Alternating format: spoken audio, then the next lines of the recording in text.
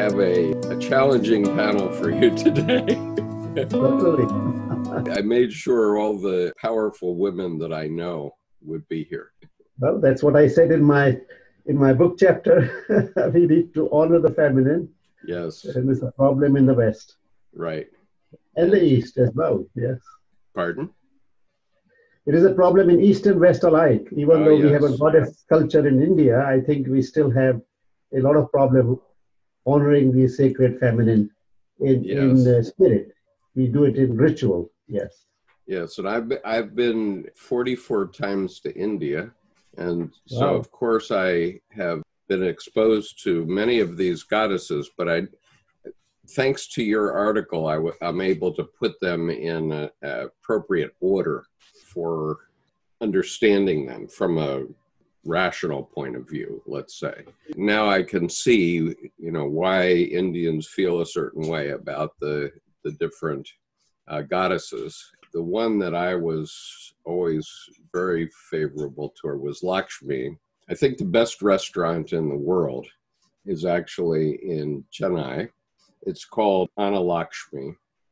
And I don't exactly know the Hindu sect that does it, but they do this restaurant as a service, as a religious service. And so the waiters and waitresses in this sect are actually very prominent people. They're lawyers and politicians and all kinds of people like that. And it just so happened that I showed up in Chennai one time, and it was the grand opening of Anna Laxmi. And my Indian partner went to the door, and they said, "Oh, well, we're actually opening tomorrow. Today's opening is only for our group, but since you're here, you're our guests, so please come in." And they refused to be paid for that dinner. There were, I think, 4 of us, and they insisted that we come in the tradition of welcoming the guest.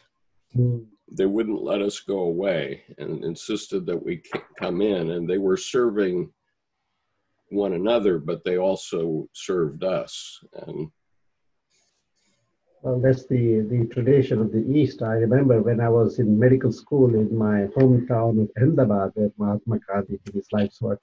I would often bike to school, to medical school, in hot summer afternoons, and I would get, tired and hot and sweaty, and knock at a random door to get a glass of water. That's very.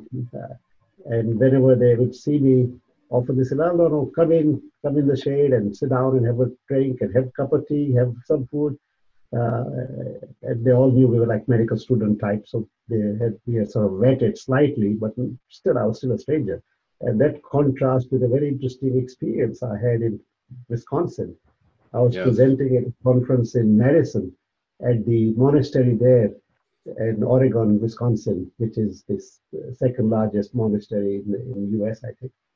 And some panel discussion on world spirituality. And we had people from all traditions. There was a Benedictine abbot, there was a Greek Orthodox minister, there was a rabbi, of course, and I was representing Hinduism and Jung. And I was traveling from Milwaukee to Madison in a car because I was finished my day's work, and it was Friday afternoon. It was a weekend conference, Friday, Saturday, Sunday morning. And I had information. It was before, GPS was very familiar, and I had the answer. I'll find out where it is. And my good friend, Catholic priest Steve, and I were driving together, and we saw an address which approximated the monastery. So it was a long driveway. So this looks like the monastery. So I went in there with my friend. I was driving, and we knocked at the door. It was open. So I thought this should be the monastery because the door is open. So we gently knocked and I got in, and there was this big, huge guy with a big glass of, with a big bottle of beer in his hand and watching some game. And he was absolutely incensed that we broke into his house, and he pulled out his gun Oh, and so get out of my property in 1 second. I said, oh, I'm sorry, we're just looking for the Buddhist monastery. I said, well, we don't know what the monastery is. And my friend who's Catholic priest who took out his cross said, no, we are good people. Look, I'm a priest. so I'll let you off because you're a priest with a priest. So we got out of there, and the monastery was absolutely next door to this place. oh my goodness. Right, this was a adjacent building. So we went in this large group, and I asked the Gesha Sopa, who's the associate of the holiness, and he said, "Well, yeah, we keep very low key because we don't want to offend the locals with the foreign culture." So poor guy. So these two contrasting experiences of what it, how the guesthood is managed in different cultures. But anyway, just a story that I remember. That's interesting. So I'll just mention that Khushbu, though she lives in Bangalore, also is a Gujarati from, I guess, from near Ahmedabad. Yes, it sounds like a Gujarati name. I'm from Ahmedabad, so I can recognize. Hi, Khushbu. Yeah. And hello, all of my friends. Right. And so maybe I'll turn it over to Tim, and Tim would sort of introduce what we are doing, and also introduce the people that are here, so that Ashok is aware. Basically, the idea here is because of the virus and the fact that it's this global problem that brings us all onto the same boat. We all are suffering in very similar ways around the world, and we're faced with a new kind of existence that we have not had to deal with before as a community, all being sequestered and being spending so much time with our own selves, and outside of the context of business and regular social life. And so there's a lot of anxiety and loneliness and questioning that comes up that is supportive in whatever way we can be for other people who are dealing with these things.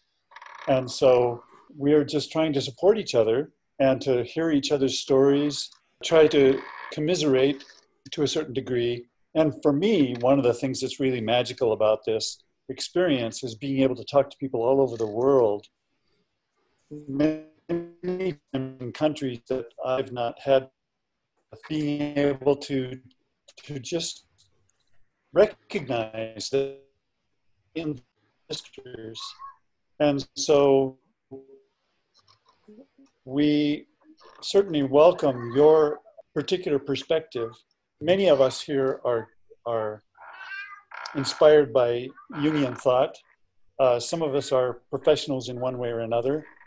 I'm an artist myself, and in Montana, in the northwestern part of the US. I've always been deeply inspired by Jung. Jerome Waddle is in North Carolina, and he is sort of an expert in the personality types. Well, maybe we should each just maybe say a sentence about ourselves, so that I don't have to try to misstate who you are. But Jerome, do you want to just say a sentence about yourself and pass it along? Yeah, since you started out with me, I'll do that. So, but I'm retired from teaching creative leadership and from a major telecommunications company, and have used the Myers-Briggs types as part of a training tool. And so I became very familiar with Jung, and I've spent probably about like Skip 40 years reading Jung's works, and particularly I love the Red Book, so that's where I'm from. Next. Cynthia? I live in Vermont in the US, and I'm an educator. I know very little about Jung. I know a lot of things that are Jung adjacent, but I have not read any works by Carl Jung. Nancy? I'm a retired teacher of religious studies and have a master's in Christian spirituality, although I have talked with people from many different faiths. And as a spiritual director, I sit and listen for the activity of God in the heart. I'm in Reno, Nevada. Yes. Sandy? Hi, I'm Sandy Ansari, Iranian American. I live in San Diego. I have a private practice where I work with children that are gifted or have learning disabilities, or what we call twice exceptional. You know, they have a strength and a weakness combined. I run social skills groups for children and adolescents. I'm really interested in group dynamics and group relations.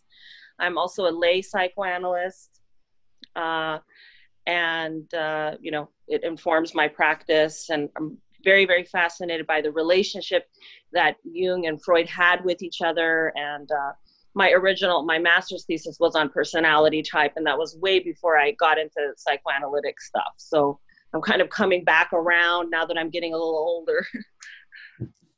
And let me just mention that Tim, who is my cohort on this and is on the Eros end of the spectrum, and I came from the Logos end, but I came far over to Eros. Tim is an artist. When he said that, it was a bit attenuated, but he's a professional artist of international renown and has done sculptures for Desmond Tutu and the UN, and was the first artist to have a solo exhibition at the Hermitage in St. Petersburg. So Miles, next. Hello, everyone. My name is Miles Flegg. I'm on the traditional territory of the Niitsitapi people, also known as the Blackfoot Confederacy in Alberta, Canada. I formerly was a professional civil engineer, worked with railways for 30 years, and I was laid off. And since being laid off, I've been trying to discover what is the most meaningful and purposeful thing I can do in what I call the home stretch. I met Skip and I've learned about Jung, and that has greatly shifted my my focus on where I'm heading in the so-called home stretch. Thank you. Khushbu? Khushbu, go ahead. Namaste, sir. Okay, I think I'll just address you. So I am Guju, happy, very proud Guju. Also Mumbaikar, spent sufficient time over there. My teenage was there, so and at present I am solely focused on healing and being authentic to myself, and that is where my love for Jungian literature comes. And more than the literature, I am very fascinated, very, very fascinated by the man and his processes. So yeah, same with Gandhi Bapu. So most of my time, my day, I've been in between, like observing, studying this patterns of these two men. I've been obsessed by it, happily. Khushbu has expressed an aspiration to translate Jungian works into Hindi. Wonderful. Yes. And Gujarati, yes, of course. And Gujarati will be very easy for me, actually. And yeah, that is what I want to do. Like if like, I don't know, I will figure it out, but that is what I want to do for the rest of my life. Yeah. Translate Jungian work. That's it. You might want to contact Dr. Manakshi Parehk at the Vijay Medical College in Ahmedabad. She is the co-director of the Ahmedabad Jung Center, which I established under the auspices of the IAAP, which is the International Jungian body. I'm the liaison person for India, Jung groups in India. We have established three of them, Ahmedabad, Bangalore, and Mumbai. And the Bangalore is now independent. It's now over 15 years, so they are now launched. Ahmedabad is very active, and we have 67 members, and 8 or 10 of them are in analytic training already with Zurich. I mean, in the process of getting trained. And they are very much into young, of course. They are all aspiring to be Jungian analysts, 8 or 10 of these young people. So you might contact them and collaborate with them. They'll be helpful to both sides. Sure. Dr. Manakshi Parehk from where, sir? Yes. Vijay Medical College, Ahmedabad. Got it. Got it. Yes. Thank you. And Cindy, go ahead. Oh, good afternoon, Ashok and everybody. By trade, I am a addiction counselor, therapist, and a psychiatric nurse. And I am a practicing Buddhist for many years, but I have experience with many religions, and this is how I've gotten to know Skip. And so I'm learning more about Jung, and I just appreciate you coming today. Thank you. Thank you. Yeah. So Mirtas. Hello, I'm Mirtas. I'm from Brazil. Hi. And I'm an educator. And I'm here. I got to this group and started to learn and study about Jungian psychology because of BTS. That's how I met Skip. BTS, the Korean K-pop group. Yes, I know my good friend Murray Stein in Zurich has been very inspirational to that group. Yes. Murray is a good colleague from Chicago, where I work now. And I may not work there. I'm on faculty, but I am affiliated with the Chicago Young Institute. And he was the past president of Chicago Institute, moved to Zurich, and then he was inspiration for this group to pick up the map of the soul information. Yeah. Yes. So, Joss, are you awake? I don't. The big green yes. J. Oh, you are there. Okay. Yeah. Can you introduce yourself? Okay. Aloha, everybody. Just woke up a few minutes, and I'm Joss Ashok, and I'm thrilled to listen to what the wonderful pearls of wisdom you have to offer to us in this group. I'm a retired psychiatrist, transformed into ballroom dancer, and live in Hawaii. I was brought up Catholic, but now I'm much more expansive, and I'm in the religion of the heart. I love Anthony DeMello and Joseph Campbell. Had a spattering of training a little bit in introduction training of Jungian and Freud, but not much, as you know, like in psychiatry, they don't teach very much of that stuff. But I know Skip for more than 20 years now, and that's how I got into the group. So I'm happy to be here this morning. Yeah, thank you, Jess.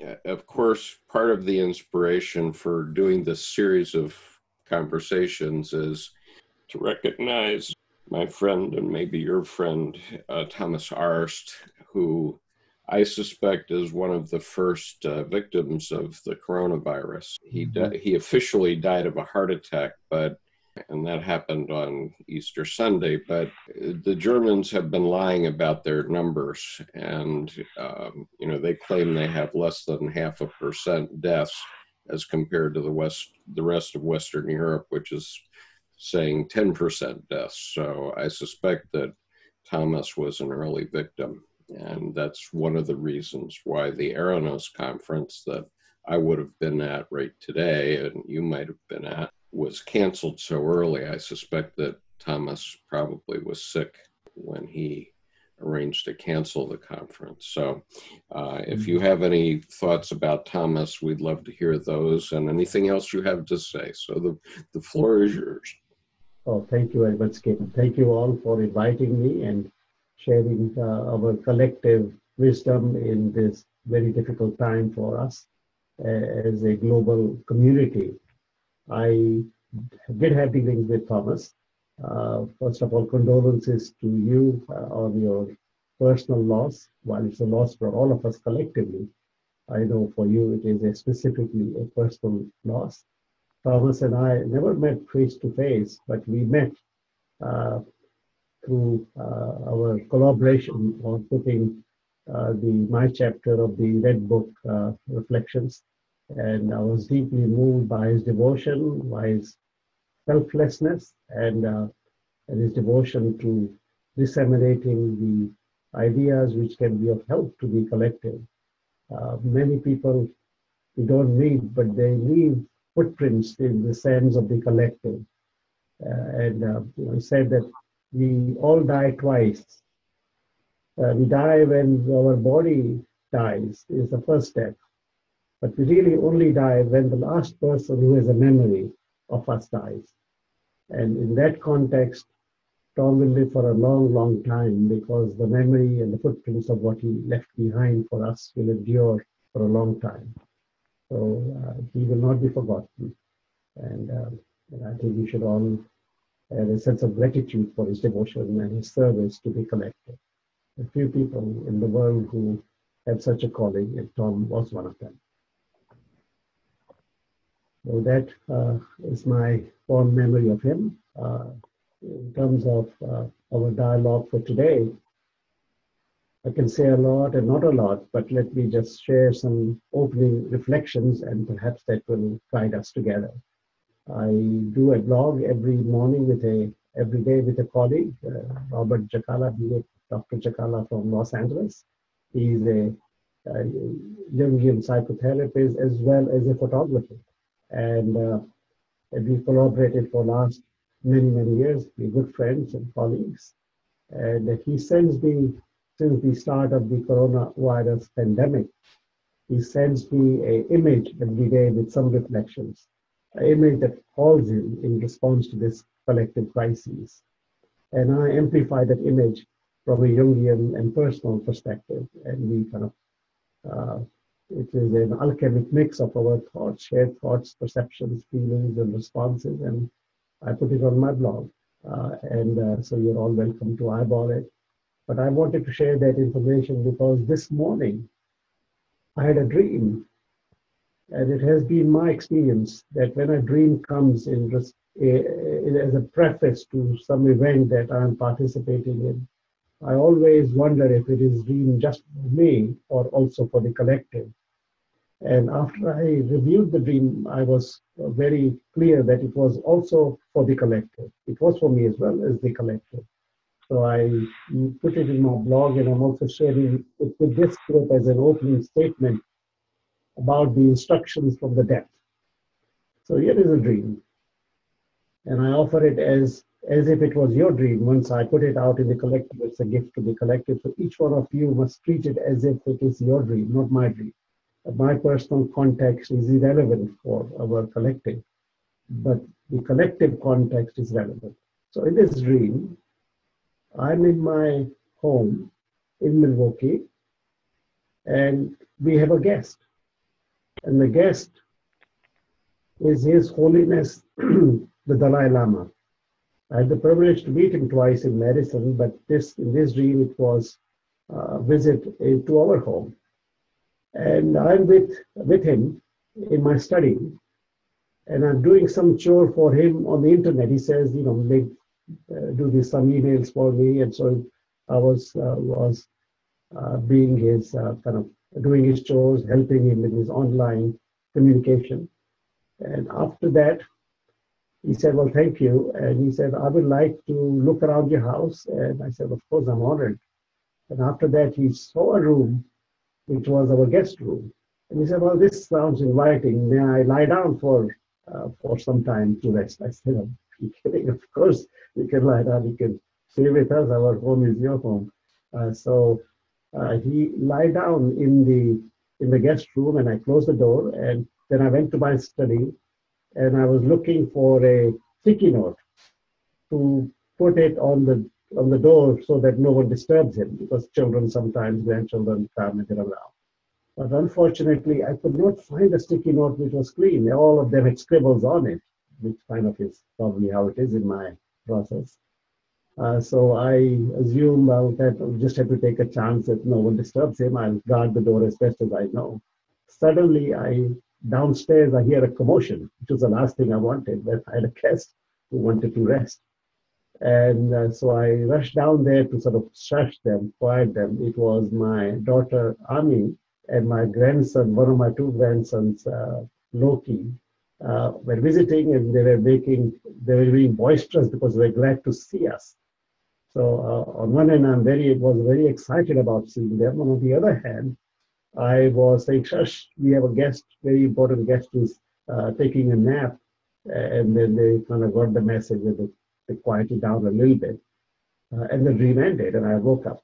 So here is a dream. And I think for me personally, I can just share 2 or 3 reflections that in this time of crises, because such a big dream is always instruction, a set of prescriptions for us, for me personally, and for us collectively.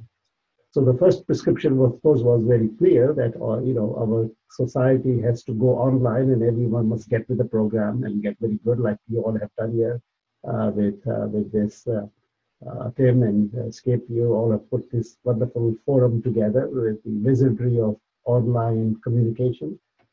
So, and those of us who are not very good at it need to get help from those of you who can help, and those who are good must reach out and help others so we can very clearly use advising global communication, meaning people should stay connected. That was our message. Thirdly, that there was a sacred guest from the divine guest from the depths, from the soul, from the collective. In India, we call it the visit of the Rishi, the visit of what Jung would call in his book, the Philemon, the anchorite. Philemon and Bacchus had these divine guests, Zeus and Jupiter, Zeus and Hermes. So all of us will receive a guest from the word depths, a Rishi, an anchorite, a soul guide, a mentor that will guide us, and we must pay attention to that divine visitor and take the prescriptions very seriously. Number 3 was that the spiritual dimension needs to make a place in your home, must rest in your home, must rest in your heart, must rest in your consciousness. So it is not going to go away. It will stay there till we need active guidance.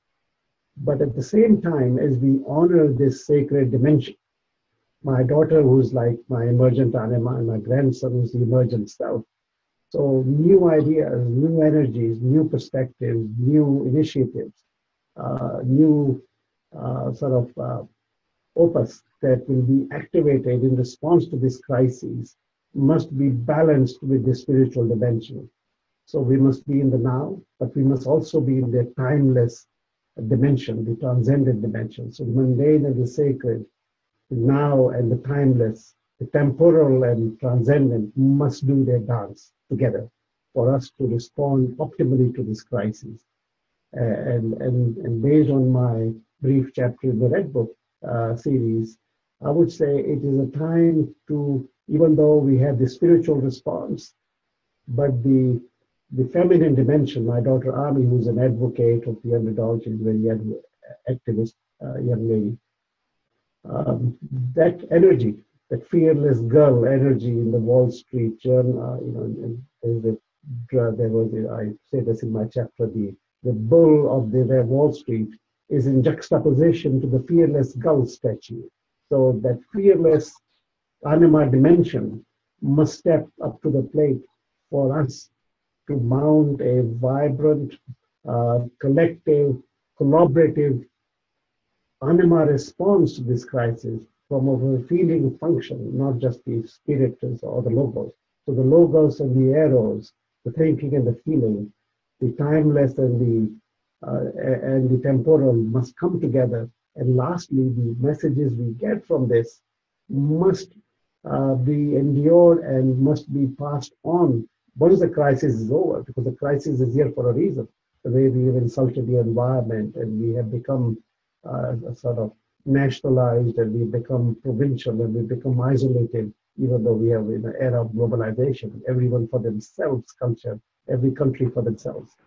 That is a isolated provincial response. We will need a collective global response to this, and we will be one which will respect the environment and respect the feminine. All those energies must endure beyond this crisis, otherwise we'll only be revisited by this kind of crisis time and again. So those were some of my initial reflections to kind of kick off our discussion. Thank you.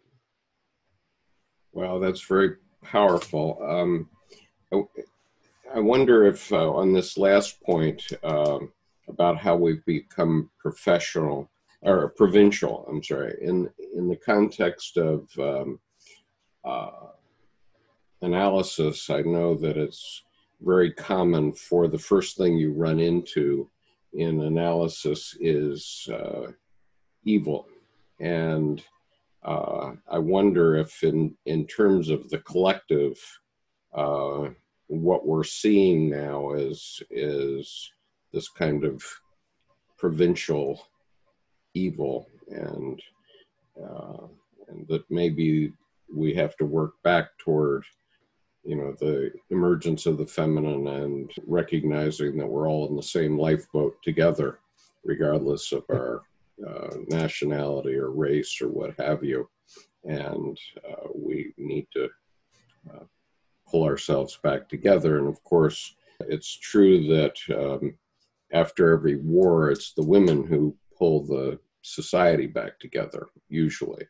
And that's clearly evidenced after, in Germany, post-World War I and post-World War II.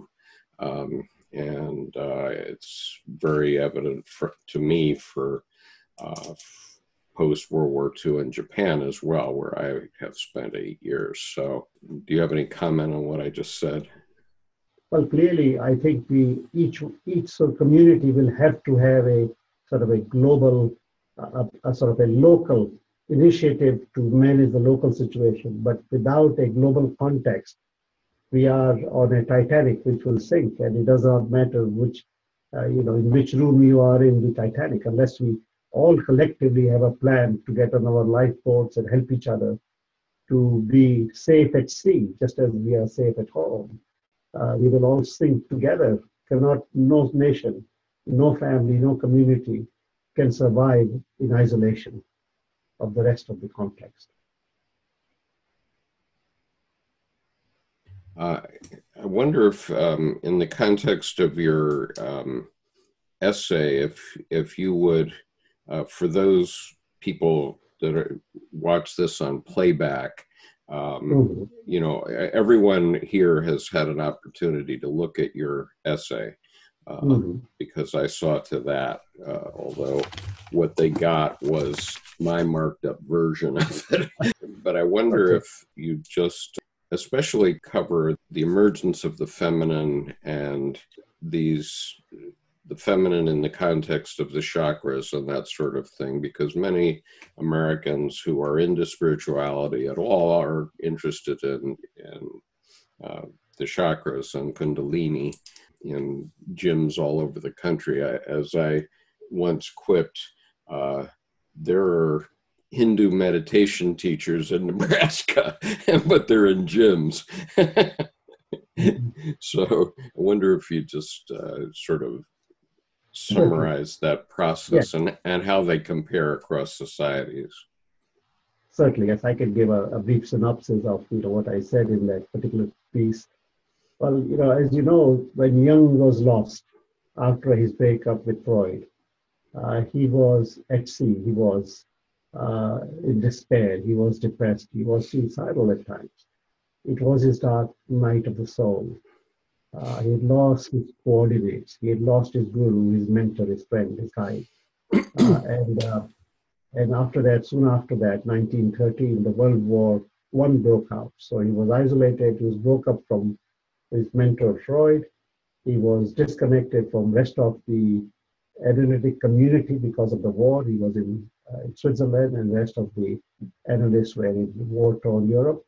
And he was all by himself, and he had no theory to guide his work. and he had some major disagreements with Freudian approach. So he was an orphan. And in that era, in that particular sector of his life, he had a choice to make, to sort of basically be lost, stay depressed, or find a way. So then he did the best he knew how, which was to go, instead of going out, to go within, to go inside himself, and had an encounter with his own unconscious. So he started to journal every day, he started to draw mandalas, he started to read a lot, he started to dialogue with himself.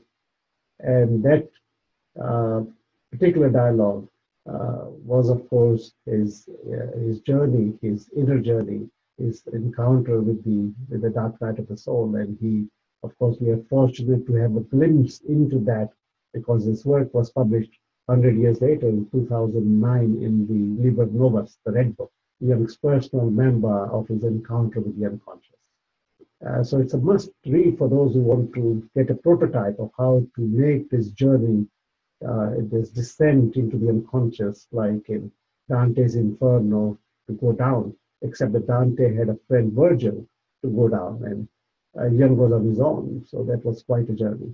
But here is a summary of his journey, which is a sort of very crude summary of a very profound work, but just for sake of brevity. He meets several parts of himself as he goes into his own depths. He meets different animus figures. He meets Escobar, the giant of the East, and how he deals with the Eastern issue in his work. He meets other self figures, but at the end, he transits through his encounter with the feminine in his encounter with Salome of the Christian tradition. And as you know, Salome is a very ambivalent figure in Christian tradition. I'll come to that in a minute. But at the end of his journey, he encounters Philemon. Philemon is the archetype of the wise old man, the archetype of the guru, the archetype of the guide, the archetype of the mentor, the archetype of Krishna and Arjuna. So it was his Krishna, but he's a sort of a much wiser figure.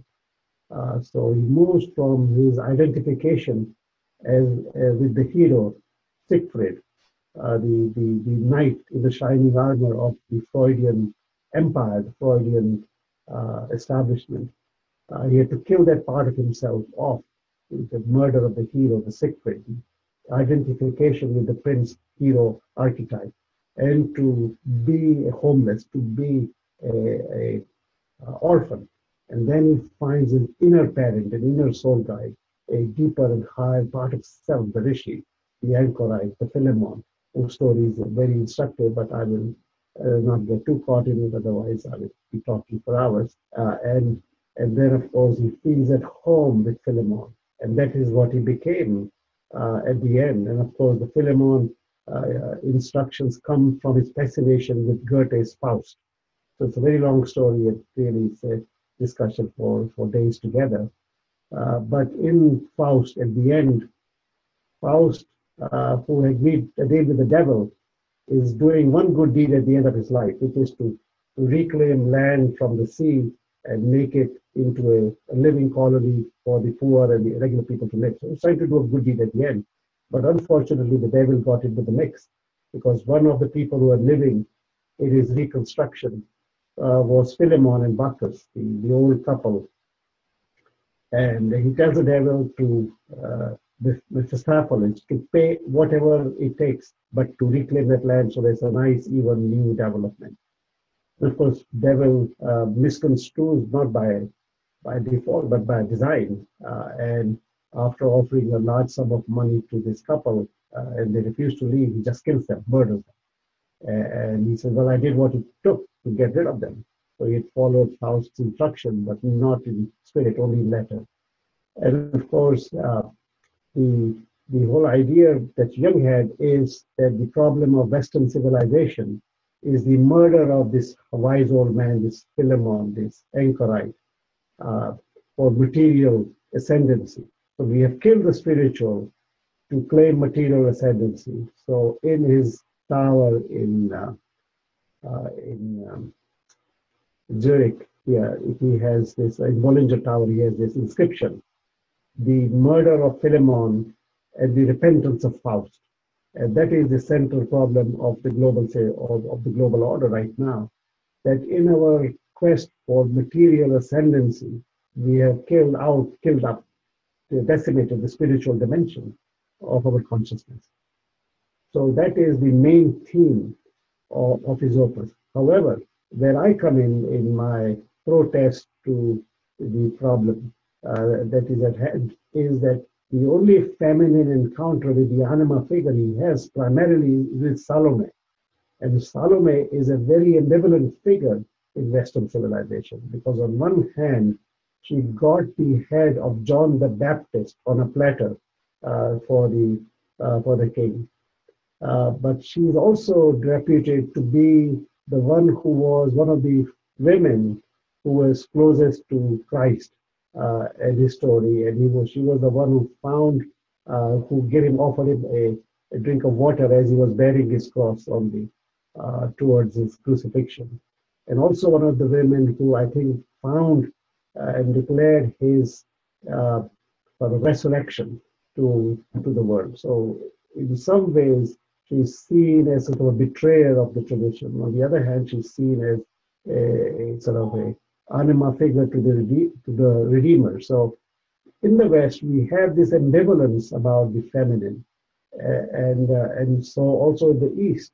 And so there's the whole story, and I go into that also a little bit. That is the whole idea of Kundalini system coming in. But here, for our purposes, is that even though we are on this quest of spiritual restoration, we are missing an important step in the process. And that step is to honor the anima, the feminine dimension. We stay ambivalent about it. We sort of give lip service to it. It sounds good, but we are not really walking the walk. And the question is, in this crisis, as in all other major confrontations we as a global civilization have with our own redemption, with working through to higher consciousness, to that Ubermensch dimension of our emergence. What are we going to do with the feminine dimension? How are we going to honor it? Are we going to stay ambivalent about it?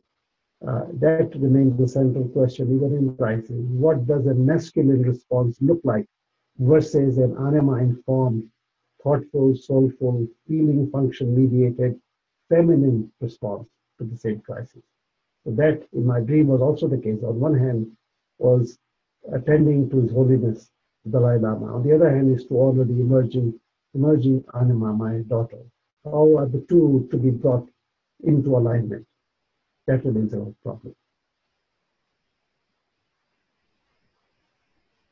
See, I'm wondering if you could address the difference between maybe the Hindu perspective and the Christian perspective, or maybe the difference in an Eastern view of civilization, because in the West, you know, we always have trouble incorporating the feminine.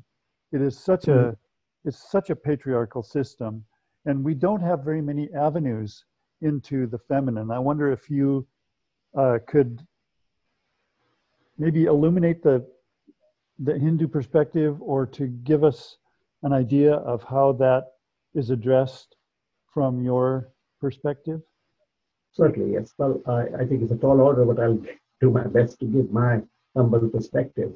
Here is an Eastern approach to crises and traumas, which is well summarized in Bhagavad Gita, chapter 5, paragraph 7 and 8 is the central instruction of Bhagavad Gita. And in this, as you know, whenever there is trouble in the collective, Lord Vishnu, the protector of the universe, reincarnates as avatars of Vishnu to restore the dharmic order.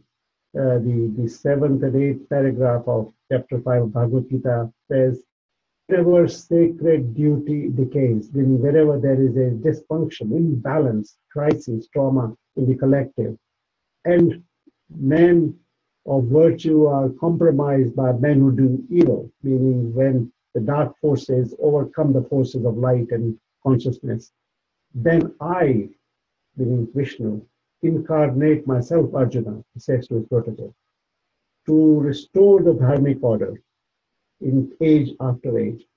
So, which is the central formula of the Jungian paradigm, that whenever our ego consciousness, our collective, is out of balance, is out of sync with its own depths, with its own soul's program, then the archetypes, the depth of our own depth, personal and collective, sort of incarnates, compensates for it by sending out a messenger to the consciousness to restore the order of our individuation process, the order of our redemption, the order of our rescue from our own darkness.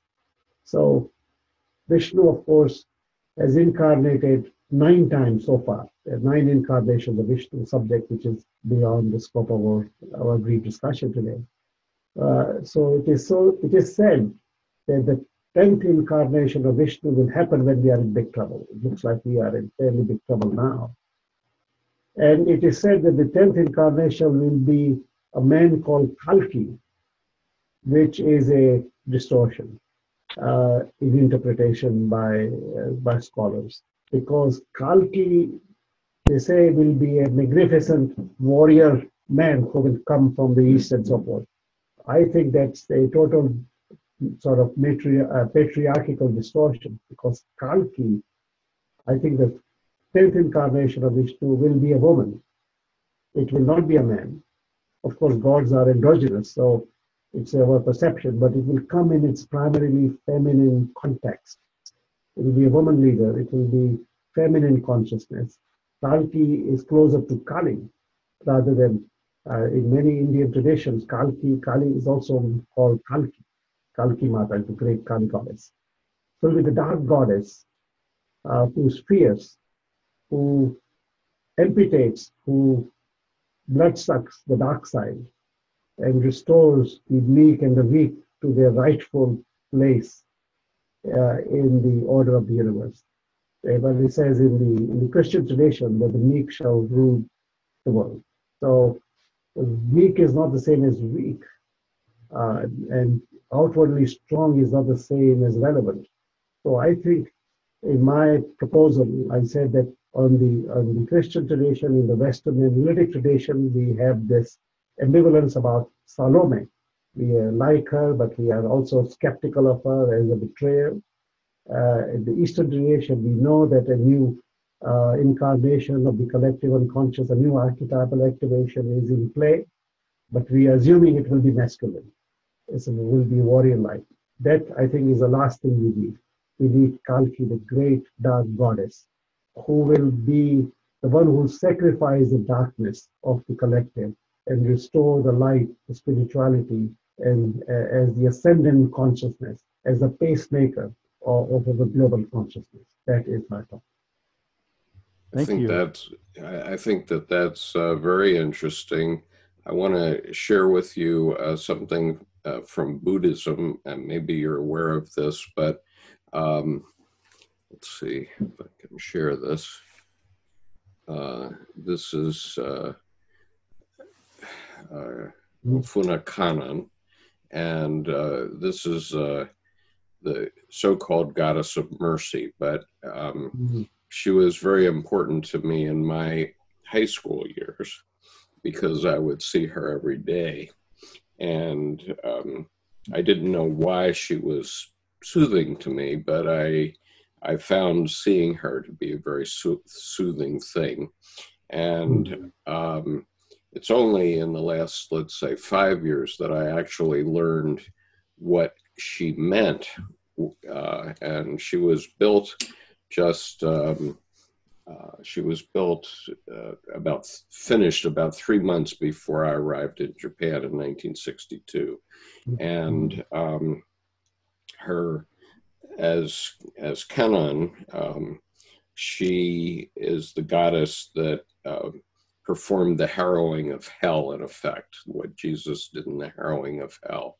In other words, her task was to go to the underworld and redeem the souls of all the Japanese war dead. So I think of all those powerless men who gave their lives to a lost cause that, of course, Americans are always very masculine about. But, you know, having lived in Japan again, then 20 years later, I knew that Yasukuni Shrine was a shrine to the Japanese war dead, and it's just across from the Imperial Palace in Tokyo. And the symbolism of that shrine is quite powerful because it's filled with cherry trees. And so every spring, all these cherry trees, of course, blossom, and then 5 days later, all the blossoms fall to the earth. And so as a symbol of the Japanese losses in World War II, it's quite powerful. And so I just mentioned those things, but I'm going to mute myself so others can have a chance here. Well, I would like to, you talked about when Jung was reading about Faust, and that, you know, Philemon was murdered by the evil. And this really shook Jung up. And so his whole vision was to prevent that from happening. And I think that because he saw Philemon as his source back to the supreme knowledge, he called it. That's where he got his messages from, and that's what he was writing about. And I think that when the anima and the animus relationship that he found was, and he was really for the Catholic Church, for the Virgin Mary, bringing her into that particular church. So I think he's aware of it, but it's, and you see that's happening today because of, as you say, the compensatory that's happening because of our culture has gone too far in that direction. And I guess I was wondering, what can we do as to help facilitate that process? Speed it up, maybe not. Good question. I would say that's a very good question. And I would say that there are two levels at which we have to attend to it. And Jung was always very clear about his instruction or guidance on that issue to himself. One is that each one of us must do our inner work. And in our own inner work, if we establish a balance between the spiritual and the material, between the ego-driven masculinity and the sacred femininity, to honor the anima function within each one of us, then each one of us becomes the scintilla of the collective. Because in the Vedas it says, as self, so the universe, as swayam, so brahmanam, meaning as we become whole, we make the universe whole. And as we become balanced, we balance the universe. So each one of us is a pacemaker of that balance. So I would say each one of us may feel powerless, but we have the maximal power to impact the collective by doing our own inner work. So that is very, very precious in terms of Jung's contribution. And of course, it's consistent with the ancient wisdom of the Hindus about the Vedanta, which say as swayam, so Brahmanam, as self, so the collective. So when each one of us is balanced, we are making a contribution to the welfare of the collective. And that is in yoga tradition. I don't want to get too distracted quoting that and getting into it, but that clearly is a summary. At the second level, of course, is the whole idea of our leadership. Those who have any authority, whether as a principal in a school or a head of a family, or of course, a mayor or a president or whatever, each of these successive layers of collective leadership establishes a similar balance, and we hope and we pray they do, then of course the process is exponential. But never forget the power of the individual to impact this collective change.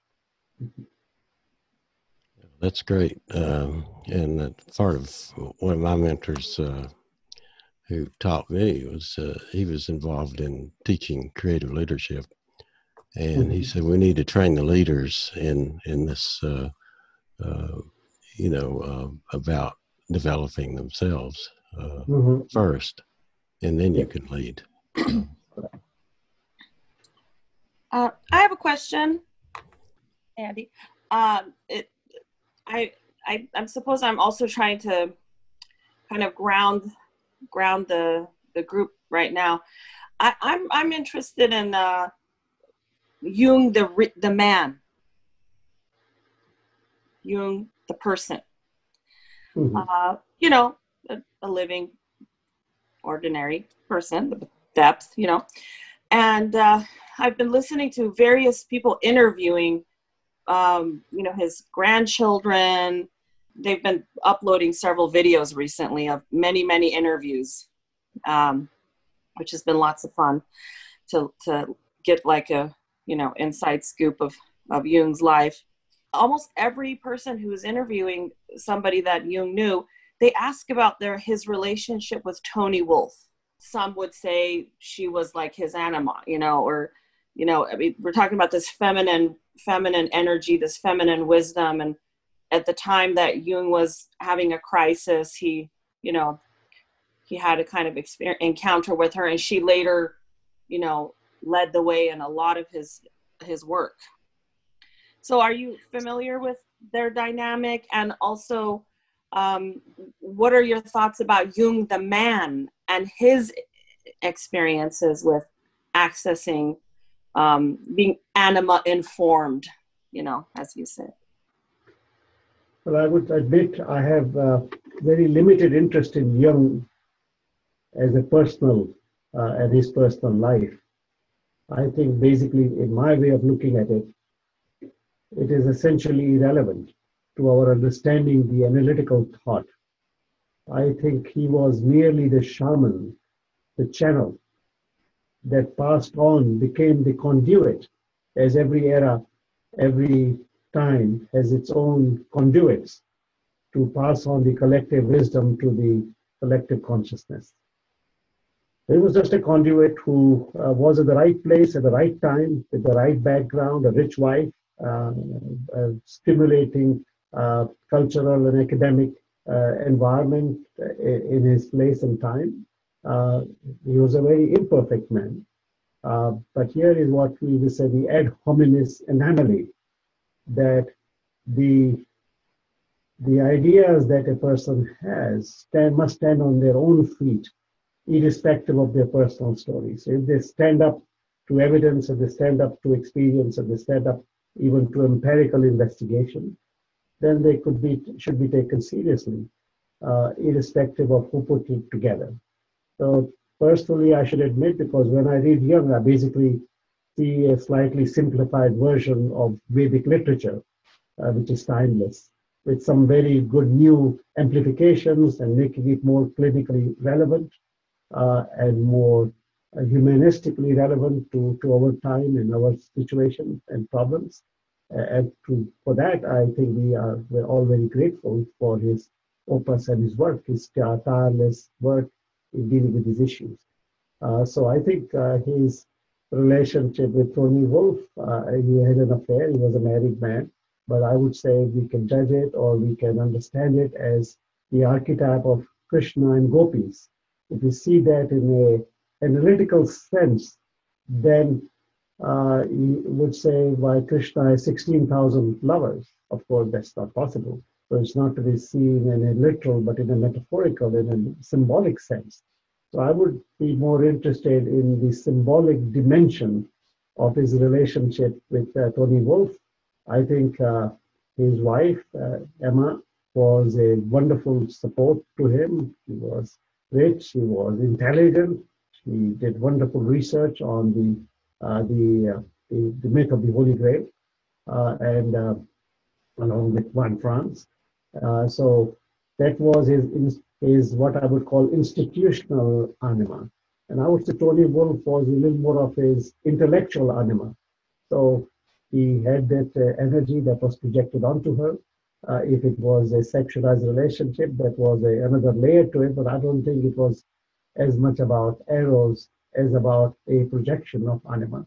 All of us, that is the psychodynamics of affairs, that when men and women can't quite get hold of, get their hands around their animus, their contrasexual archetype, then they neutralize it, they act out of it, they project it onto someone, and they confuse the person with their own inner projection, because the world is a Rorschach's test. The outer world is merely a screen for projection of our soul's program. And those of us who don't see that the objective world is merely a mirror of our own subjectivity. And those of us who can grasp that profound truth, that was in Vedanta, as self, so the universe. So and Einstein said that too, there is no real reality. The reality is merely a function of the context of the observer. So I would say when we see an anima figure as a seductress and get caught in that dimension, erotic dimension rather than the spiritual dimension of it, then of course we won't do justice to the archetype of Krishna and Gopi. But when we see that as a projection of the unlived potentials of the self, which need to be reclaimed, and the other is merely carrying that sacred dimension of our projection, which we must understand and honor as a projection. So those are some of my reflections about that. But, question. Could I just interject before you speak, Nancy? I just want to make one comment. I thought that Andrew Lloyd Webber sort of summed up this quandary when he, in Jesus Christ Superstar, in the song that Mary Magdalene sings, she says, "I don't know how to love him. He's a man, he's just a man, and I've had so many men before in very many ways, he's just one more." It strikes me that the question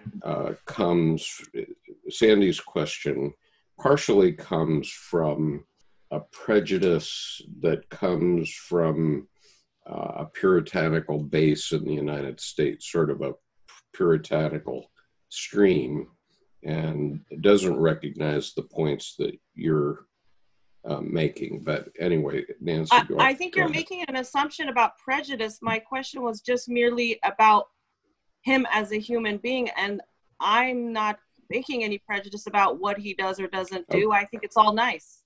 Prejudice is a poor word. I apologize for that. I don't mean that. This question is prejudicial. I think it's a very good inquiry, and we all struggle with that. But I think in that inquiry is the seed of that clarification that all of us are human, and we often get caught in animus or anima projection, and that's fine. That's good. That's a human, dividend of humanity, us being human. And if that person is available and we are eligible for that encounter, then the gods be with you. But what I'm urging to do is to always look at the spiritual and the projection dimension. Even when you are married to, like my wife, I see her as a tremendous anima figure. She carries all the stuff that I can't carry. I will not be able to carry this lifetime. I'm grateful that she is my wife, and she's also able to carry much of it. I try to take back some of those projections that I have so that she's not burdened by them as much as she has been over the years. But I think your point, Sandy, is quite right, that we must see the projective dimension of our human encounters as we also deal with them as real. I mean, there is a real person out there. Yes. So that's a duality. Yes, like in your dream, because I'm more of a neo-Freudian analyst, my brain did automatically think of interpreting it in that fashion. But I really love the way you put it out there. And my first thought was, well, every character in the dream is oneself.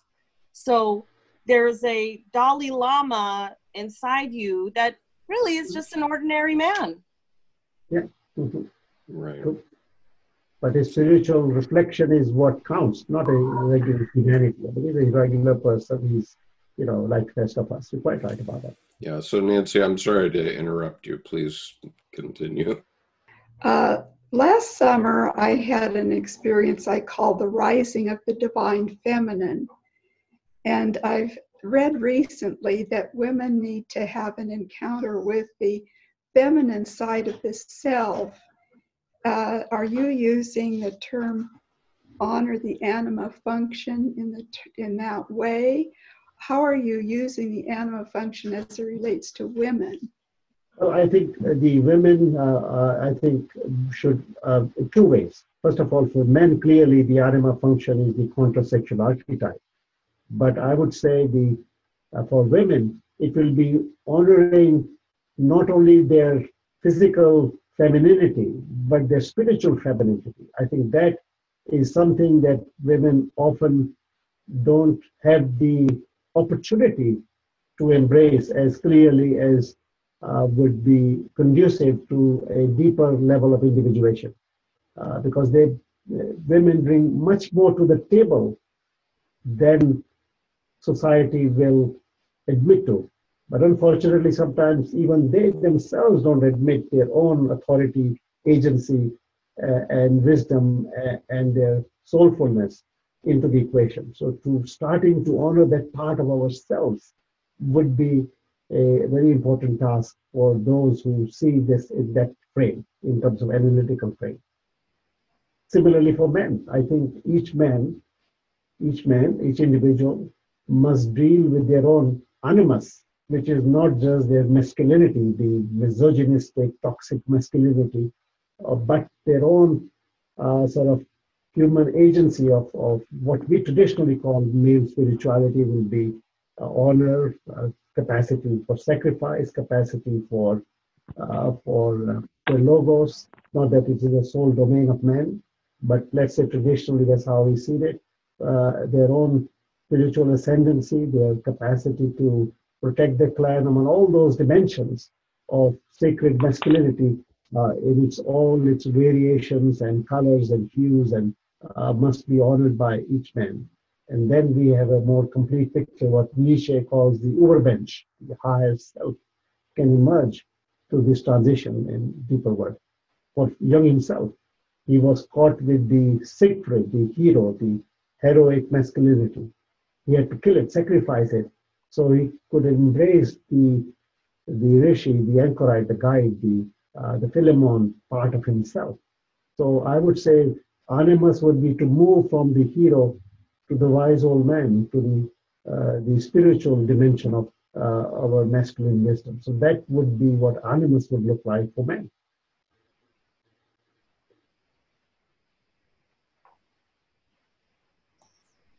Thank you. Mm-hmm. Go ahead, Khushbu.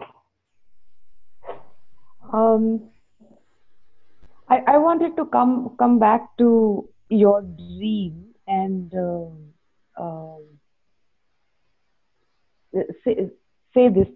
So when you, a little bit of political reference, you guys might not understand, like, but you will catch up eventually. I'll phrase it such a way. So just yeah. So when NRC, I am a social worker, and I like researching and doing things which I love, and I love my work. So I'm a social worker, and when NRC happened, I started studying about how we are treating refugees in our country who are already there. Like, we want to bring more, sure, let's bring it.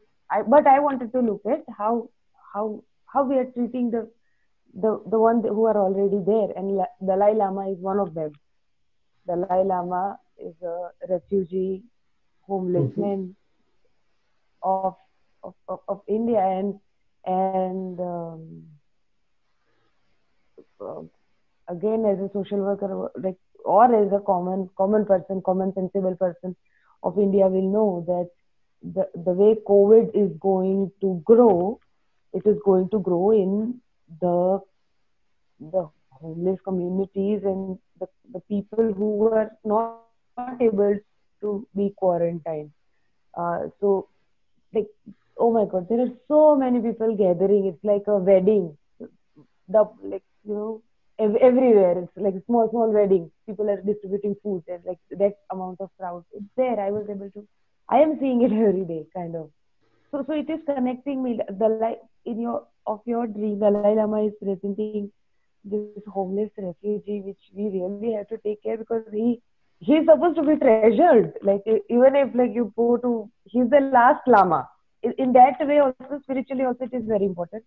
Like politically, also global peace level, also. So it is like that necessary.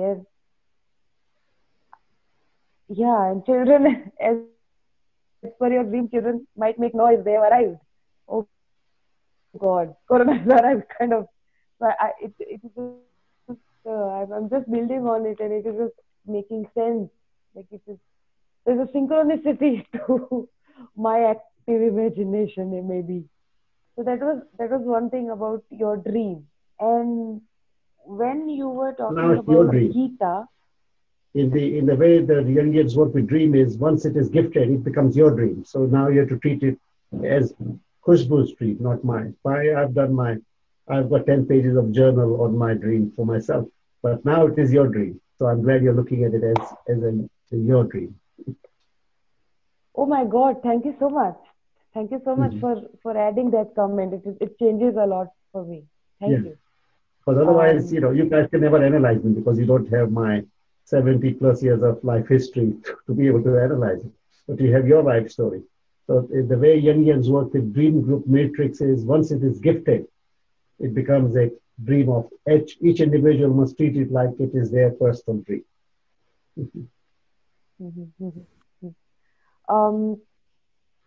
So you guys were talking about you were talking about Gita and Kali, and there's also another synchronicity which I just want to. My mother's name was Gita, and my Kud Devi is Kali, and I have like no relationship of both of those things. So you just put it back in my plate, kind of thing today. It's and I lost my mother long back, and I read Gita, and I know, like, even for Gandhi Bapu, it was Gita, the scripture was his mother. He treated it like that. So, and Gita happened in the battlefield. Kurukshetra ke yuddh mein Gita ka gyan mila tha. And it is a very strong, like, there's something I always want to like understand about this sentence in deeper and deeper way. That Gita's knowledge was given into the battlefield of Kurukshetra. So the circumstances was also added into the circumstances were needed, or whatever horrible circumstances when the knowledge arrives. So I want you to say something on it. What do you feel about it? Of course, we are also at a new battlefield against an unknown and unfathomable energy. And so it is like the Kurukshetra, it is a battle. But I think it's battle not just against the virus, but against our own shadow. Because the virus is the embodiment of the shadow of the collective. And unless we see it not just as a virus, but what parts of our shadow created that dynamic, made the right milieu for the virus to thrive in such a rapid manner. What have we done to our planet? What we have done to the way we put people in crowded places? What have we done when we are raping the environment? What have we done when we indiscriminately do certain things? When all that is not understood, I don't think we will have an enduring resolution. We will have SARS and MERS and Ebola and this and that. I mean, it will continue till we get to the fundamental problem, which is the collective shadow. Right. So just to paraphrase, then you would refer to the collective shadow as the tendency of governments to hide it, for example, which made it worse. Yeah. That sort of thing. Well, I think, for example, in America, the big problem is people who are sick are afraid to go and get a test. I mean, even if you get one, which is if you're fortunate to have access to one, because who pays for the test? And if you find out you are sick, then who pays for the hospitalization if you're not insured? Yes, they will treat me, for example, if I was homeless and had no insurance, but then my grandchildren will be paying, the hospital bill for next 50 years. So we created such a toxic environment for people even to get help, even if they're available. First of all, it's not available for many communities. There are no tests, but even if we had it, people are afraid to get it. So what have we created? What is that shadow? How are we going to deal with it? I mean, those are the real issues. Right, and certainly part of that shadow is your perception that your grandchildren will be paying for it. Okay. They will. If I wrote about that in one of my books, Retire Family Karma, whatever we create will take at least 7 generations to retire, as it says in the Bible. I want to make a distinction between paying for it in a symbolic sense and paying for it. I think we pay in terms of environment, pays in terms of the damage we are creating to environment. Okay. Right. I just want to make make a distinction between that symbolic sense and physically paying for it in the form of the national debt. The national debt. That too. I mean, that is also part of our, we are leaving them with this kind of burden. Well, it's a perception. It's a perception that's sold by the Federal Reserve Bank that that's the case. But actually, the Federal Reserve Bank, government money, it is our grandchildren's money they are using. Well, okay. No wonder my grandchild was noisy in the dreams. Wait a minute. What about me? Yeah. Okay. I'll leave it at that. It's a good question, but we can certainly dialogue a lot about that. Yeah. I don't want to divert our conversation. I just am very appreciative. I'm not familiar with Jungian psychology enough to really contribute from that aspect, but I think that so many different ideas that have been brought up here have really spawned a lot of thoughts, and so I'm kind of taking this deeper. So thank you. You're welcome. Thank you. Mirtas, do you have anything that you want to add? No. Okay. And Cynthia, how about you?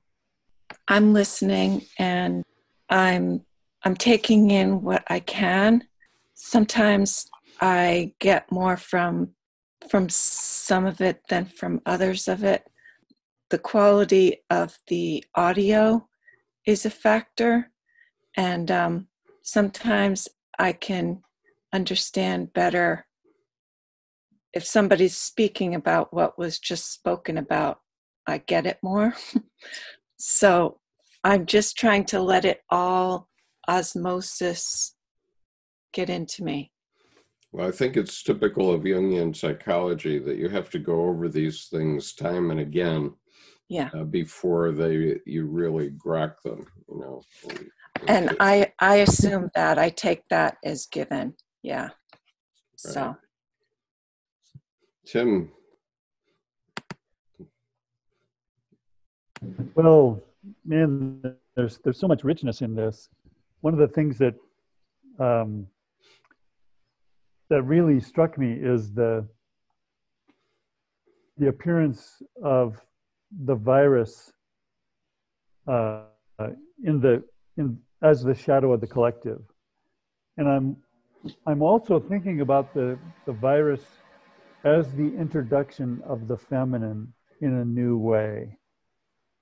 Particularly for me, in the fact that we have to concentrate on our relationships, and suddenly relationships are more important than anything else, not only for the health of each of us in particular, but for our kind of political understanding of the relationship in between nations and communities and religions. I think there's a great richness there that really intrigues me. I was struck with what you were saying about also the animus in the man and the anima in the woman. And I just wonder if you could give us a few more words about that. I was fascinated with that idea, and that's always been a place where I don't have a whole lot of understanding. You know, how can I attach to my own animus? And just wonder if you could illuminate that a little. I think that it was sort of the central theme of Red Book, actually, that Jung started out with identification with the heroic animus. He was the hero, the prince, the heir apparent in Freud's empire, in Freud's system, and appropriately so. I think Freud was fond of him. He honored his wisdom and his intellect and his energy and his heroism in terms of he had experimental evidence for the Oedipal complex in terms of the word association tests and so forth. So it was a well-placed honoring of his heroic dimension of Jung's anima, animus rather. However, for Jung's own emergence, his own individuation, he had to move the needle of his animus connection from the hero archetype to the archetype of the wise old man, Philemon. So for him, the authentic animus for Jung was not the hero animus, but the anchor, the rishi, the mentor, the guide animus. So just as for so moving from a material, from an intellectual, from a power-driven animus identification to a spiritual, selfless, guiding others, soul guide image, because Philemon is a soul guide, animus, was the essential transition in Jung's journey. So in each one of us, there is a similar transition. Whatever animus identification we have, which is the pacemaker of our ego consciousness, outer consciousness, our dreams, our insights will give us guidance as to what is the next threshold in the rung of our animus development for men and anima development for women. For women, it may be, for example, different. They may be very soulful. They may be very spiritual. And their anima may be like a Kali anima, to become empowered and to become fierce and to become powerful and to become an advocate and to become a sort of a protectoress of self and others. So to move from a sort of a soul anima to a sort of a fierce warrior anima, that maybe sort of sounds a little antithetical to male development, but for women, that may be the development that may be essential for an authentic animal assimilation. So that is a reverse trajectory than for men, for example. So that may be counterintuitive, that how can, from being the soulful, loving, caring, compassionate, sacrificing woman to becoming a kind of a kick-ass bitch, but to honor that inner bitch, to honor that inner warrior goddess, the inner Kali, the Artemis, is what may be called for majority of women in our collective to claim an authentic connectivity with their anima.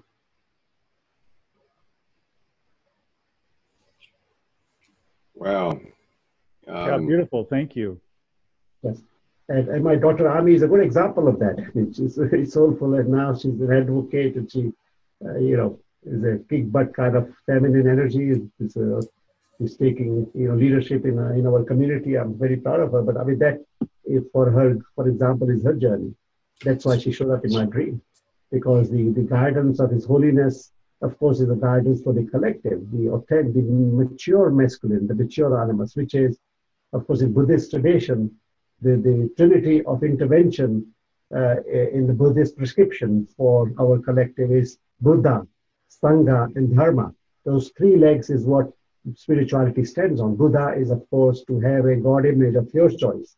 It could be Buddha, Krishna, Christ, Muhammad, is Jesus, Moses, whatever is your soul guide. So that's your Buddha. And then there is Dharma, which is spiritual purposefulness, aligning your life with a higher purpose. And third is Sangha, which is communitas, connected. We can only survive this virus as a communitas, as a collective. No one nation, no one individual, no one family, no one community can do it by themselves. We just need a Sangha. We need a communitas. There is no other choice. Can I make a comment? Sure. Absolutely. And as I was just listening to you, Ashok, and my thoughts were going back to your description of the dream. And thank you so much for that gift, because now it is my dream, and I put it kind of collectively side by side with an actual experience that for me was extremely dreamlike. And this past year I've been traveling the last 3 years, and I'm hoping that I can still go this year for my 4th year. But I've been traveling to India and then some to Nepal, and on spiritual pilgrimage. And this last year, our group, our Sangha from Jakarta and from Annapolis, together, we traveled, but we stopped in Dharamsala, and we had one day. We actually were able to get audience in His Holiness' private room. And so I had an opportunity, I was the first one to ask a question, and we talked about Mount Meru and his belief in that there's no, well, anyway, I'm not going to paraphrase what he said. I could never do that. But after our teaching, it was an hour and a half long, we got an opportunity to go up, and we were going to do, get a group photo. And I was way in the back of the room, just much like when I went and visited His Holiness Karmapa in 2015. I was against the back wall. And I also got an opportunity, because he saw my hand wave, and he pointed, you, and I came up. But so this time again, I was way in the back row, and I had my hand up with a question. And so I got to have a little bit of dialogue with him. And at the very end, I thought, well, let everybody, go up first. And so I kind of went off to the side wall, and the people that are there, he has many people that help him and keep the room secure. They kind of like did this. And so, so I was like, oh, okay, I didn't know what to do. So I walked up, and I just stood right beside him to his left. And it's like time stood still. I must have been there for 2 years, 5 years standing there. And I always thought in advance, what I would say if I got to meet His Holiness. But I was like, I went to open my mouth, and nothing would come out, nothing. And I was even like so honored that I was afraid to I totally forgot that I should, be lower than him, but he was sitting and they had us standing. So I felt very confused, but he turned and he put his hand on my arm and just kind of looked up at me like that. And it just I still have that emblazoned in my mind.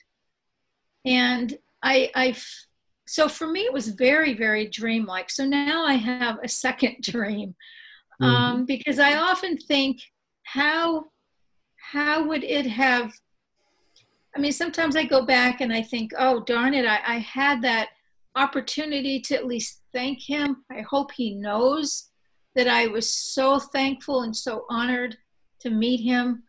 But his face was like 18 inches from mine.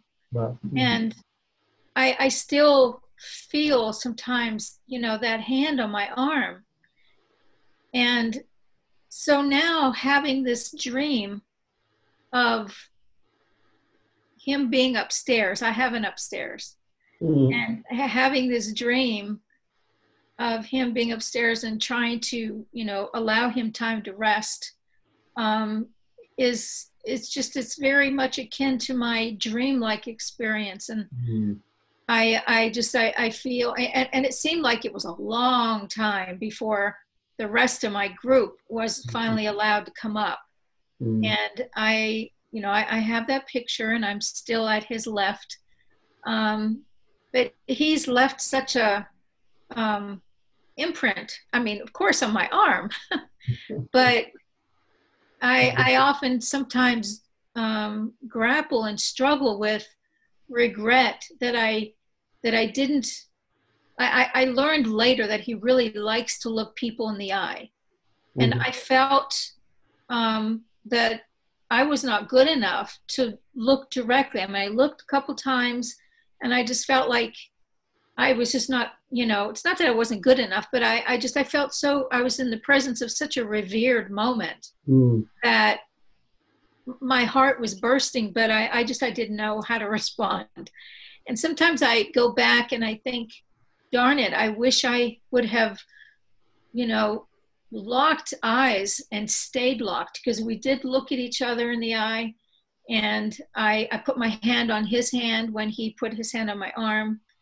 And so I thanked him in that respect. But having this dream now gives me another opportunity. So thank you.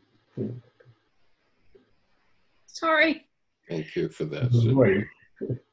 I think Miles wanted to say something. Miles, or? Sure. Thank you. And what an honor to listen to Dr. Bedi today.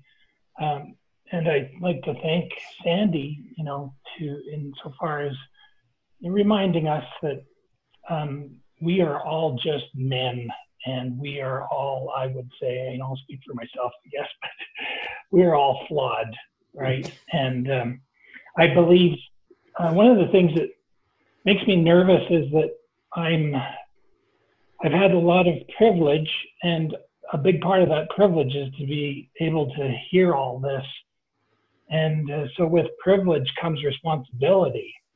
And I'm sort of thinking my generation of men in particular, but of course even everyone here today are hearing these calls to action. And so that imposes upon us an obligation. But as I said, I believe men have to step up, especially. And talking about men, but who are definitely flawed, but do have shared particular spiritual insights. I have in front of me, maybe you're familiar with Russell Means, is an American, Native American Indian activist. This was a speech he did at the Black Hills International Survival Gathering in the Black Hills of South Dakota. It's said to be Russell Means' most famous speech, written in 1980. And that strikes me that, oh my gosh, that's 40 years ago. It was only about 20 years after Carl Jung died. So I don't know how much Mr. Means, Russell Means, had read about Jung's work, but one of the things that strikes me as I look at this, it says at one point, the European materialist tradition of despiritualizing the universe is very similar to the mental process which goes into dehumanizing another person. So he's essentially saying what you started out saying, that what we're suffering from is too much of this focus on material ascendancy at the expense of spirituality. So he was very, like so many First Nations people, very much in tune with truth. And that's what I'm finding. As I said, I'm on the traditional territory of the Blackfoot Confederacy, the Niitsitapi. And I'm starting to realize they're teaching me more about the virtues of Jesus Christ than I've ever heard anywhere else. And I'll just conclude, he goes, the title of this speech from 1980 is For America, and I'll include America also means Canada. For America to live, Europe must die. Now, he's not thinking of destroying Europe, but this materialism, because he goes on to say Christians, capitalists, Marxists, all of them have been revolutionary in their own minds, but none of them really means revolution. What they really mean is a continuation. They do what they do in order that European culture can continue to exist and develop according to its needs. So I'll conclude with that, and thank you. Ashok, we have a question that has come on my screen by synchronicity. It's from one of our members who's not here today, but her name is Penelope Ryder. And Penelope had a abusive childhood, okay? And her question, which is not directly directed to you because she's doing something else, but it's a question that is probably important, is how can I heal my childhood? It's maybe too big of a question for today, but just... Well, I think, in a way, each one of us must heal our childhood because only through our wounds do we have a portal to receive the grace of the divine. So our wounds become our portals to the source if we can establish that connection. So that's number one, that, we all must honor our wounds as a portal to the source.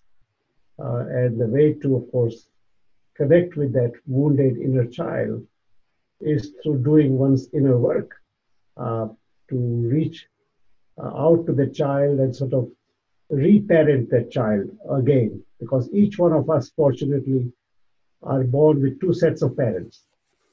Our first set of parents are, of course, our biological parents. Those imperfect human beings like us who do their best, for better or worse, to raise us. And by definition, because they're human, it will be a frail and imperfect parenting, even under the best of circumstances, let alone traumatic circumstances. But the second set of parents is where healing and redemption takes place, which is our archetypal parents. Those timeless, eternal parents in the collective.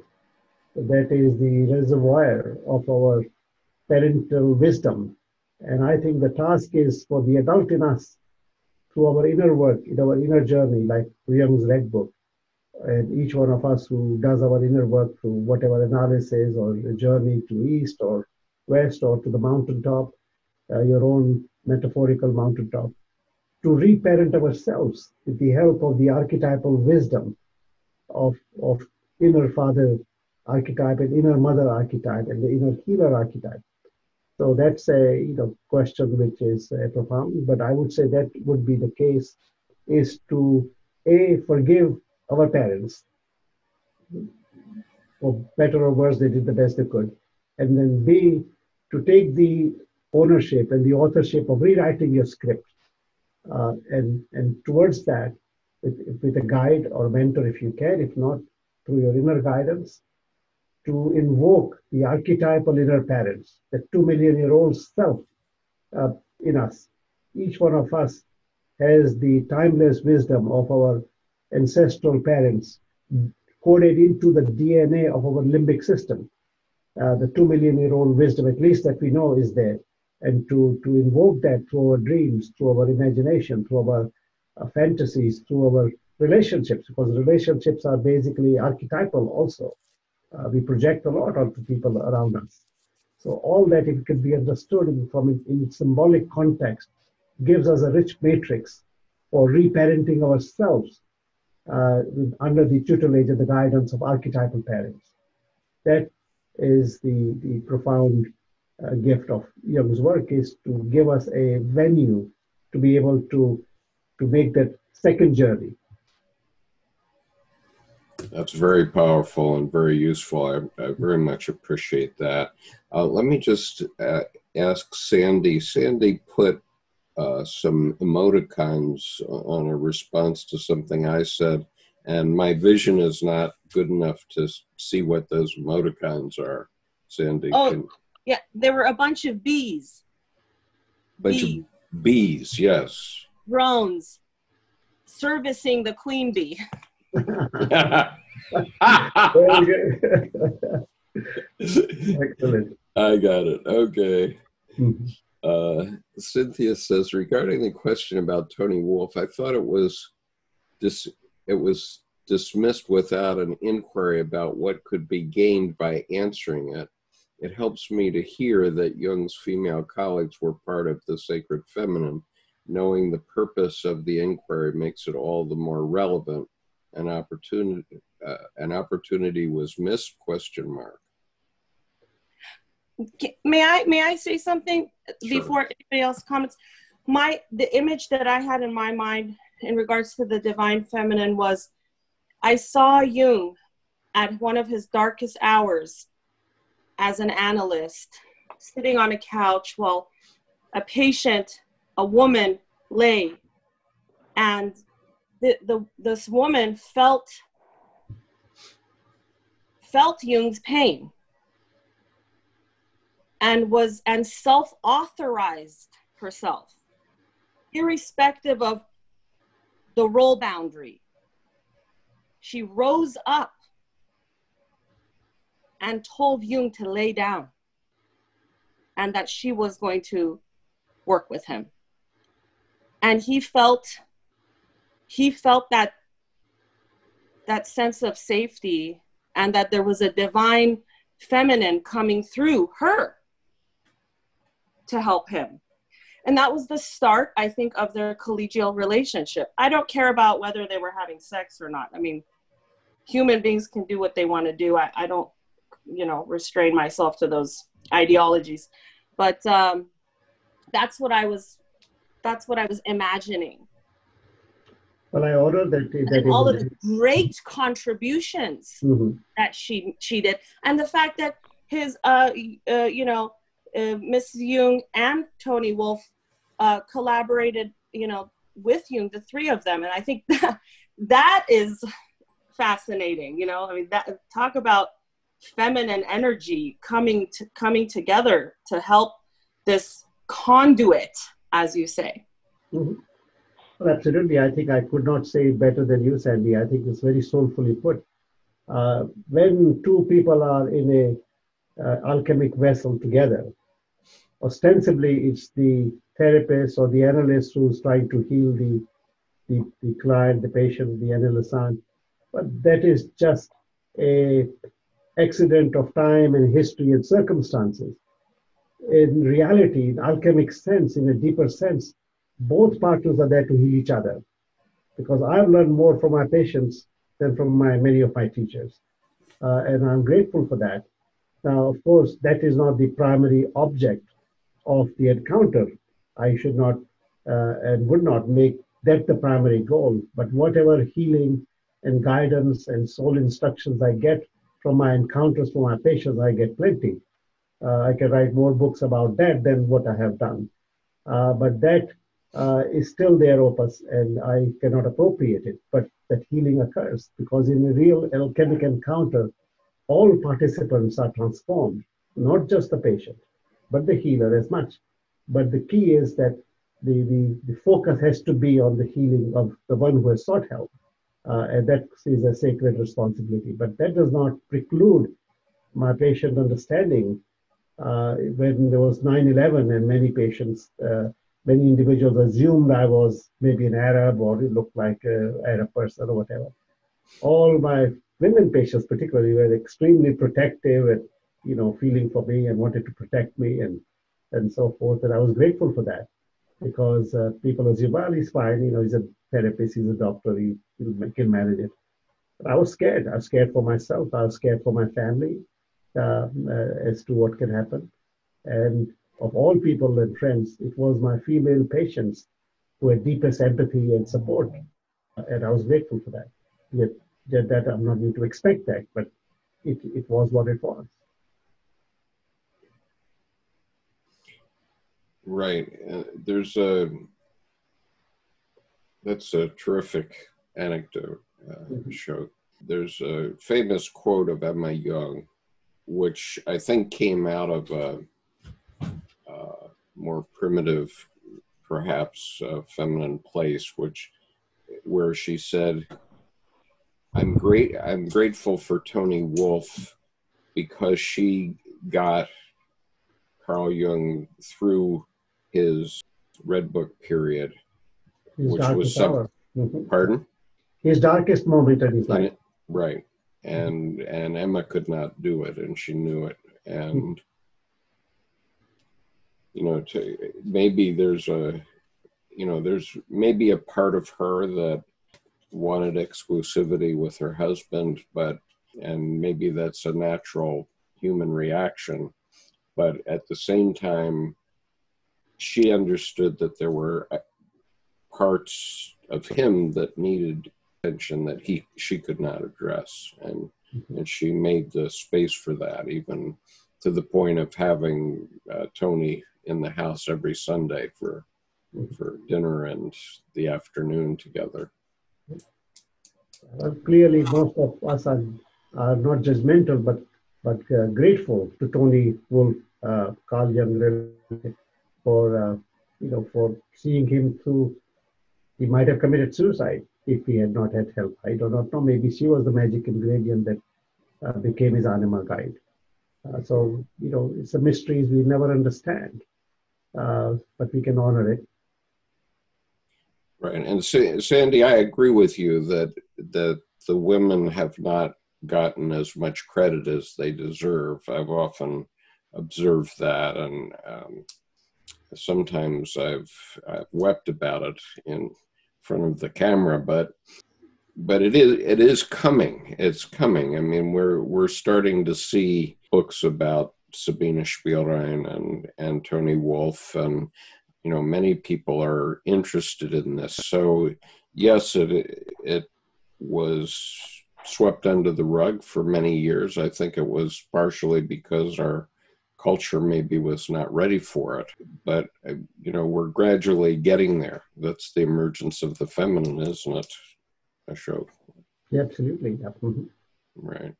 Khushbu is the only Indian woman to have had the benefit of this teaching.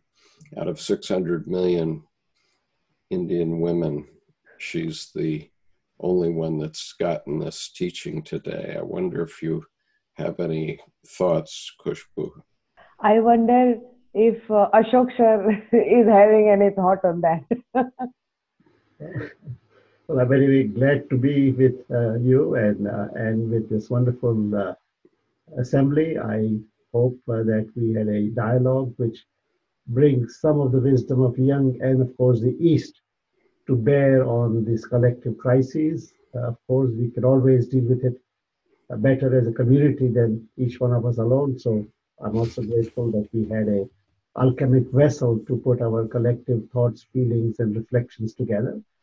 You're going to put this in some kind of a webinar that people can look at later on? It'll be on the Jung, Carl Jung Depth Psychology Reading Group. Can you kindly send me a link so I can show it to all my friends and relatives? Surely, I will do that. Thank you. What I just wanted to just ask a little bit, sir. Where are you in your space, in your world? And if you, so we normally, like, this group was built initially for checking in, everybody from all around the world, check in with each other, and somewhere we might balance the global collective psyche, and with that kind of intention. So whoever you are, the way where you are coming from, I just invite you to check in with all of us. How are you? Where are you? Where is your that is how we all met. So I just wanted to invite thank you for the invitation. With Skip's permission, I'll drop in once in a while if I. Yeah, please. Thank you. I will add you to our list. So one of the things that that Thomas Arst did, and I've been trying to do for over a decade now, is to try to bring Dr. Jung's work to a broader community. And most of the time when I have approached the Jungian community, even when I was trying to find a analyst at one point in the spirit of every analyst needs an analyst, because I regard my role as trying to analyze society in the context of Jungian thought. Every time I've approached it before now, I've bounced off. And meanwhile, when I approach people, one of your colleagues that's in the book, I won't mention a name, but the response was, what you're doing is very important, but it wasn't, that response wasn't amplified, as you say. So I wonder if you have any thoughts about what we're doing here. I think you're doing a wonderful job. I had fun with it. I thought the dialogue was useful, and the questions were deep and very thought-provoking, and I will take them seriously and deepen my own work and my own opus. So no, I think it was an alchemic connection, and I'm grateful for your efforts, you and Tom, will you put this whole material and energy together. It's work, it's service, and I honor you for that. I wonder if we could get the name of his blog, how we can... Yes, Ashok, the name of your blog. It is my website, www.path to the soul. My first book, Path to the Soul. Americans say path, we India say path. pathtothesoul.com. And under that, you click on the blog section, and it will come up with the blog of the day and all the cumulative blogs. I think we've done about 25 or 30 for the last 30 days. And it's also published via the Chicago Young Institute website. So you can go to their site and click on the blog, and you might get there. But easier is through my site. It will be easy for you.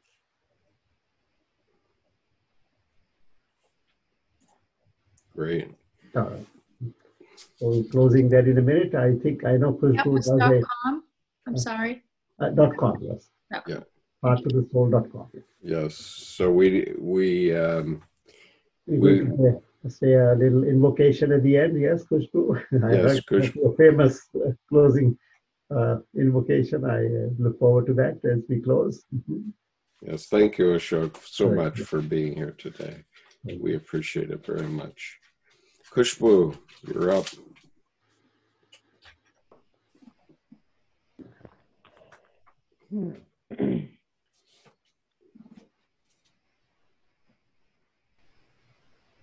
We pray for the well-being of all the worlds, and we pray for the well-being of the people of all the worlds.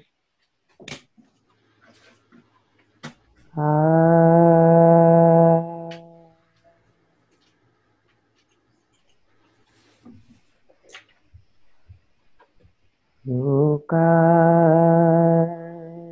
samasta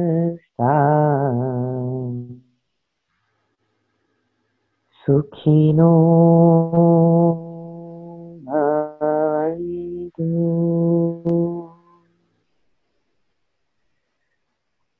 Loka samasta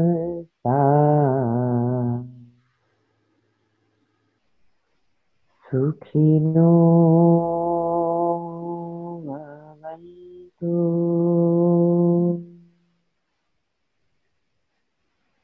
Loka samasta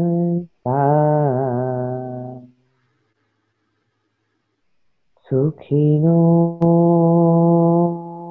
bhavantu.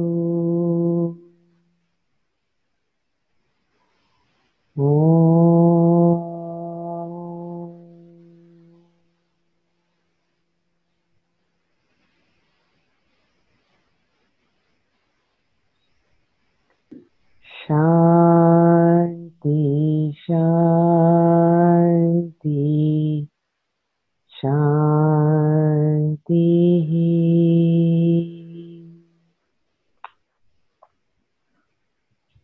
God bless you, everybody. Thank you. God bless you. Thank you, Khushbu. That was delightful. And thank you so much for joining us today, Ashok. I will get this posted within the next couple of days. No problem. Thank you. Be well. Thank and you a wonderful little synchronicity.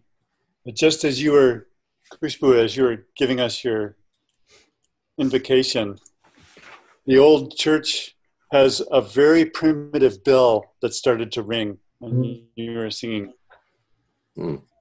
Lovely addition. Thank you. Thank you, everybody. Thank you, everybody. Thank you so much, Ashok. We really appreciate it. Thank you. Take care now. Bye-bye.